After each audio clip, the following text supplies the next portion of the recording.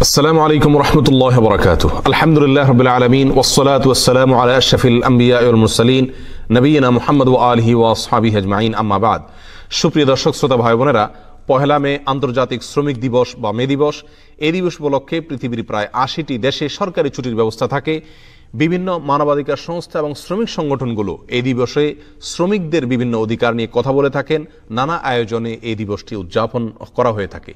আজ আমরা আলোচনা করব কোরআন এবং সুন্নাহ তথা ইসলামে একজন শ্রমিককে কি মর্যাদা দেওয়া হয়েছে, একজন শ্রমিকের কোন কোন অধিকারগুলোকে সংরক্ষণ করা হয়েছে। আজকের মানবাধিকার সংস্থা এবং শ্রমিক সংগঠনগুলোর জন্মেরও শত শত বছর আগে কোরআন এবং সুন্নাহ তথা ইসলাম শ্রমিকদের যে সকল মর্যাদা এবং অধিকারের কথা বলেছে তা আমরা বেশিরভাগ মানুষই জানি না। এই বিষয়ে কোরআন এবং সুন্নাহর উদ্ধৃতিসমূহ জানার পরে আমাদের কাছে সুস্পষ্টভাবে প্রতীয়মান হয়ে যাবে যে একজন মুসলিমকে মানবিক হওয়ার জন্য, একজন মুসলিমকে মানবাধিকার শেখার জন্য, একজন মুসলিমকে প্রকৃত মানুষ হওয়ার জন্য কোনো মানবাধিকার সংস্থা বা সংগঠনের দ্বারস্থ হওয়ার আদৌ প্রয়োজন নেই, বরং এ বিষয়ে কোরআনে কারিমে রয়েছে সুস্পষ্ট এবং বিশদ নীতিমালা এবং গুরুত্বপূর্ণ আলোচনা। সম্মানিত সাথী ও বন্ধুগণ, আল্লাহ সুবহানাহু ওয়া তাআলা এই পৃথিবীতে কিছু মানুষকে মালিক আর কিছু মানুষকে শ্রমিক করে রেখেছেন। কেন তিনি এই তারতম্য রেখেছেন, তার এই বন্টন তারতম্যের পেছনে প্রজ্ঞাপূর্ণ যুক্তির কথা তিনি আলোচনা করেছেন। সূরা যুখরুফের একটি আয়াতে তিনি ইরশাদ করেছেন, নাহনু কাসামনা বাইনাহুম মাঈশাতাহুম ফিল হায়াতিদ দুনিয়া ওয়া রাফা'না বা'দাহুম ফাওকা বা'দ লিয়াত্তাখিযা বা'দুহুম বা'দান সুখরিয়া ওয়া রাহমাতু রাব্বিকা খায়রুম মিম্মা ইয়াজমাউন। অর্থাৎ জীবিকা নির্বাহের ক্ষেত্রে তোমাদের কিছু মানুষকে আল্লাহ সুবহানাহু ওয়া তাআলা মালিক বা উপরে রেখেছেন, আর কিছু মানুষকে তাদের অধীনস্থ বা শ্রমিক করে রেখেছেন। আর এটা এই জন্য করে রেখেছেন আল্লাহ সুবহানাহু ওয়া তাআলা, যদি এটা না হতো আর সকলেই মালিক হতো, তাহলে পৃথিবীর বর্তমান যে ধারা আমরা দেখতে পাচ্ছি, যে স্থিতিশীলতা এবং স্বাভাবিকতা আমরা দেখতে পাচ্ছি, এটি থাকতো না, এটি ব্যাহত হতো। অতএব আল্লাহ সুবহানাহু ওয়া তাআলা তিনি সকল প্রজ্ঞাবানদের সেরা এবং শ্রেষ্ঠ, তিনি আহকামুল হাকিমিন। তার প্রতিটি বন্টনের পেছনেই রয়েছে অনেক প্রজ্ঞাপূর্ণ যুক্তি এবং ব্যাখ্যা। তবে এক্ষেত্রে দুটি পয়েন্ট অত্যন্ত গুরুত্বপূর্ণ এবং প্রণিধানযোগ্য।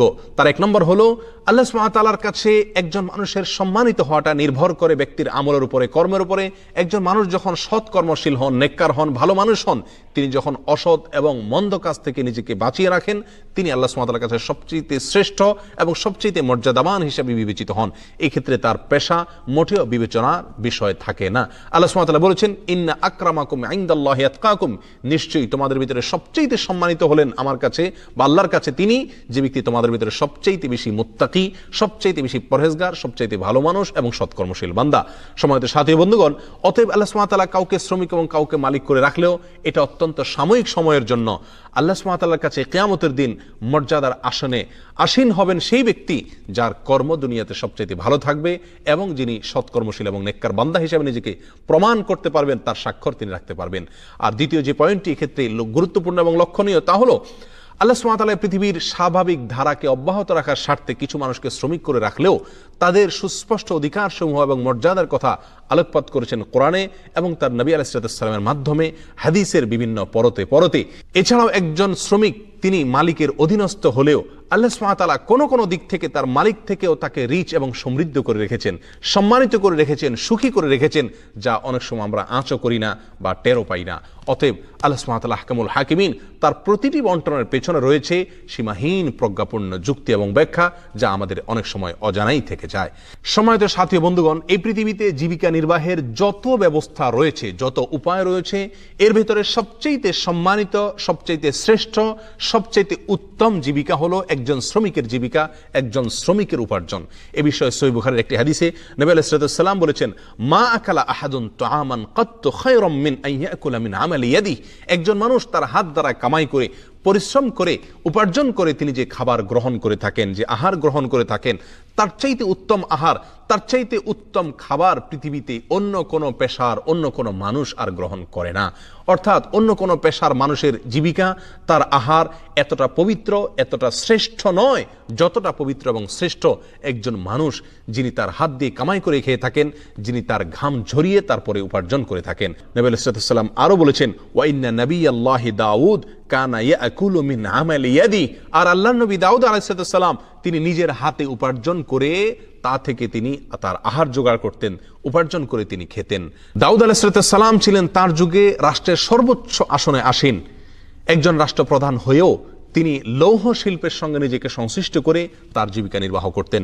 সহিহ মুসলিমের এক হাদিসে আসছে, জাকারিয়া আলাইহিস সালাম ছিলেন নাজ্জার বা কাঠমিস্ত্রি, এবং বেশিরভাগ নবী রাসূলগণই ছাগলের রাখাল ছিলেন বা বিভিন্ন পশু গবাদি পশুর রাখাল ছিলেন। এই রাখালি করে তারা তাদের জীবিকা নির্বাহ করতেন। সম্মানিত উপস্থিতি, আল্লাহ সুবহানাহু ওয়া তাআলার কাছে এই পৃথিবীতে সবচেয়ে মর্যাদাবান, সবচেয়ে শ্রেষ্ঠ হলেন আম্বিয়া একরাম আলাইহিমুস সালাতু ওয়াস সালাম। সেই নবী রাসূলগণকে আল্লাহ সুবহানাহু ওয়া তাআলা শ্রমিকদের কাতারে রেখেছেন, এবং সকল নবী রাসূলগণই কোনো না কোনো ক্যাটাগরির শ্রমজীবী ছিলেন।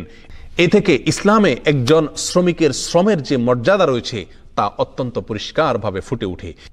এবার আসা যাক, একজন শ্রমিকের জন্য কি কি অধিকার সংরক্ষণ করেছে ইসলাম। এক নজর আমরা সেই বিষয়টি জেনে নেই।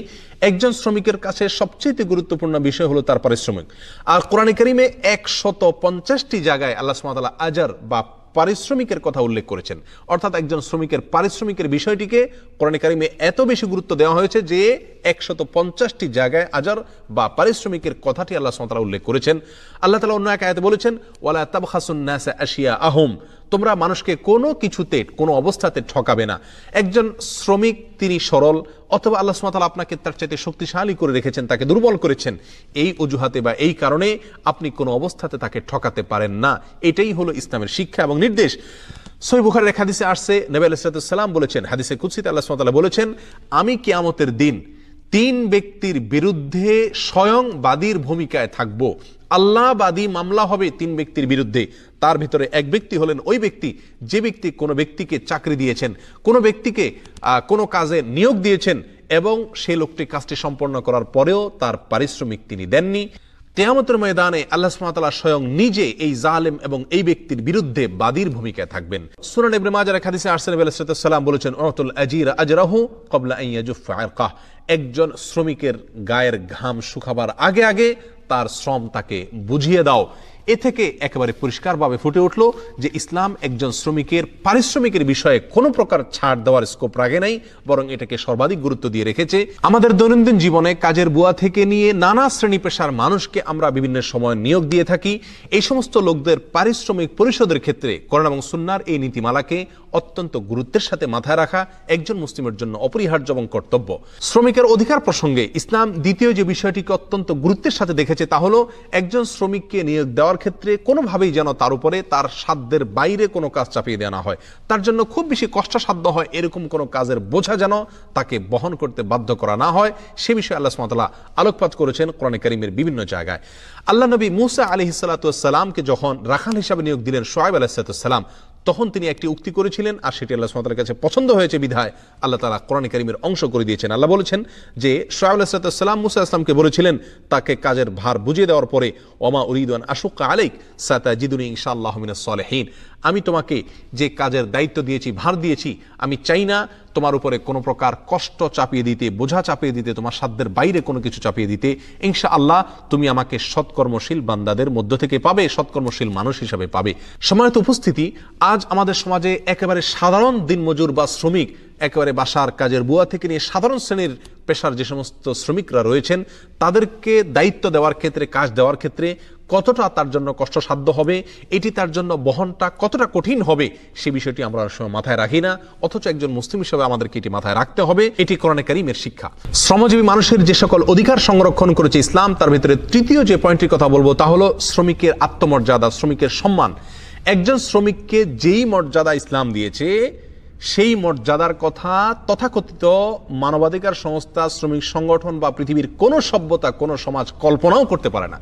সুনান ইবনে মাজার এক হাদিসে আসছে, নবী আলাইহিস সালাম বলেছেন, তোমাদের কারোর পিয়ন বা কাজের লোক যদি খাবার নিয়ে আসে, তাহলে অবশ্যই সে যেন ওই কাজের লোককে নিজের সঙ্গে খেতে বসায়, একই প্লেটে, একই দস্তরখানে, একই টেবিলে তার সঙ্গে একই মানের খাদ্য খাওয়ার জন্য তাকে যেন আহ্বান করা হয়। যদি সেই চাকর বা অধীনস্থ লোক তিনি যদি অস্বীকৃতি জানান, তিনি যদি বিব্রত বোধ করেন, তাহলে তাকে ধরে নিয়ে নিজের সঙ্গে বসে খাবার খাওয়ানোর নির্দেশনা ইসলাম আমাদেরকে দিয়েছে। সম্মানিত সাথী বন্ধুগণ, পৃথিবীর কোন সভ্যতা, পৃথিবীর কোন সমাজ, পৃথিবীর কোন সংগঠন শ্রমিকের জন্য এরকম অধিকার চাইতে পারে, দাবি করার সাহস রাখে যে শ্রমিককে তার মালিকের সমমানের খাবার একসঙ্গে বসে তাকে খাওয়াতে হবে? এই শিক্ষা ইসলাম দিয়েছে, এই দীক্ষা আমাদেরকে ইসলাম দিয়েছে।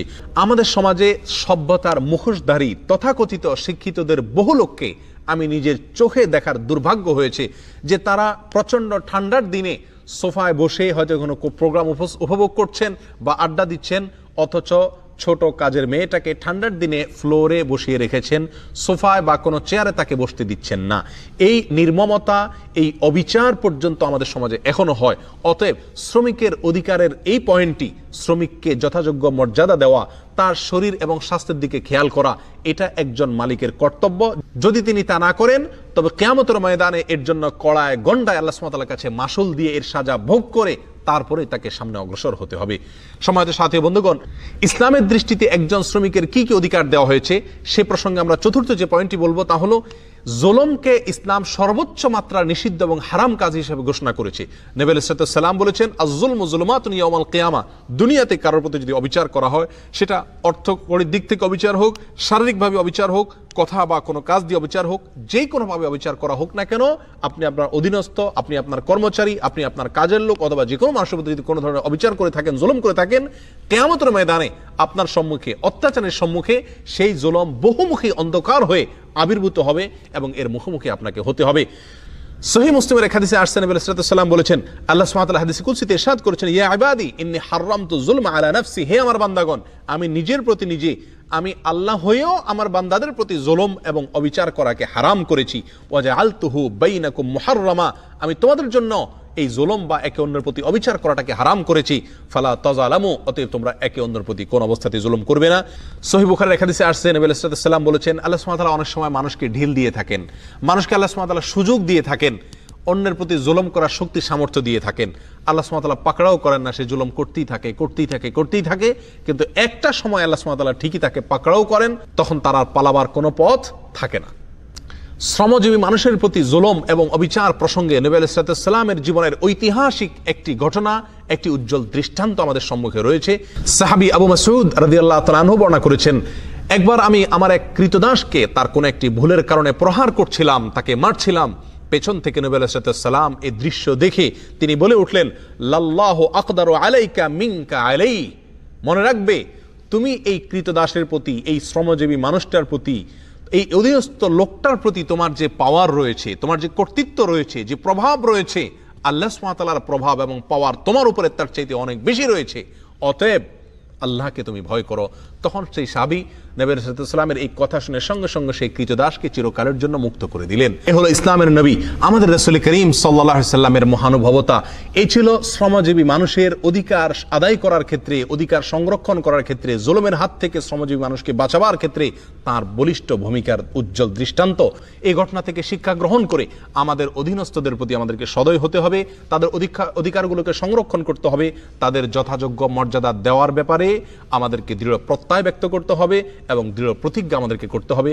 আল্লাহ সুবহানাহু ওয়া তাআলা সব ধরনের অবিচার থেকে আমাদের সবাইকে হেফাজত করুন, সংরক্ষণ করুন। পৃথিবীর সকল শ্রমজীবী মানুষ যেন তাদের ন্যায্য অধিকার পান, তারা যেন তাদের যথাযোগ্য মর্যাদা পান, সেই কামনা আল্লাহ সুবহানাহু ওয়া তাআলার কাছে ব্যক্ত করে আজকের মতো এখানে বিদায় নিচ্ছি। ওয়া আখিরু দাওয়ানা আলহামদুলিল্লাহি রাব্বিল আলামিন। ওয়াসসালামু আলাইকুম ওয়া রাহমাতুল্লাহি ওয়া বারাকাতুহু।